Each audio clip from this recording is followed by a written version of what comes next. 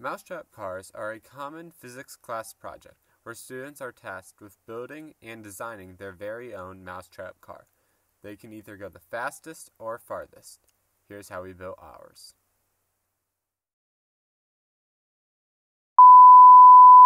So Nazar, what do you think we should do for this car? I don't know. I kind of blundered a bit earlier, but I'm sure.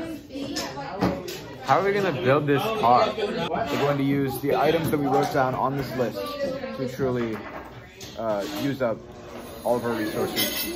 Those are the resources that we're going to be using, guys. And they broke something. So what exactly are we going to use? We'll use paint sticks, clothes hangers, straws, skewers, CDs, super glue, and balloons. We had a few objectives in mind while planning our mousetrap car. The first one was to use CD wheels with balloons to increase traction, but we wouldn't use balloons on the front wheels, and we'll get to that later. Another thing we did was use paint sticks for the body, since they're rigid and somewhat lightweight, but we'll talk about the weight some other time. The last thing we did was get as long as an arm as possible for our car.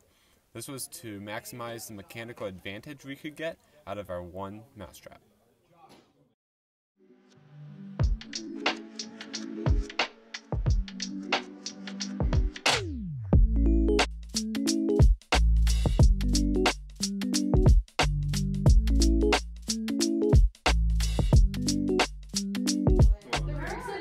What do you think of this? You have the bill. Feels heavy.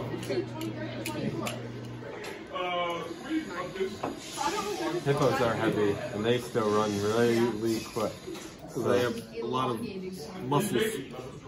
This has a lot of muscle. It's only got one muscle.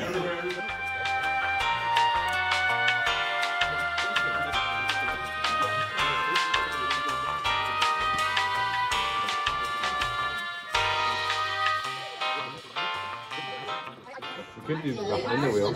So we have to like, is this for front glue or super glue? You super glued, didn't you? Okay, thank you for your information.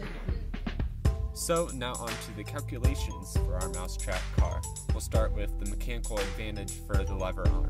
This is calculated by doing the distance in over the distance out. As you can see, we got a mechanical advantage of about 0.071. Next up is the mechanical advantage for our axle. This was calculated about the same way with distance in over distance out, and we got a mechanical advantage of 0.05. Now we did try to maximize these as much as possible to get the best and longest car. Next up, we'll go over how it worked. As you probably know already, our car was only powered by one singular mousetrap, so we had to make the most of it. We would start by winding a string around our front axle. You can notice that the CDs are covered in balloons. However, the back wheels are not.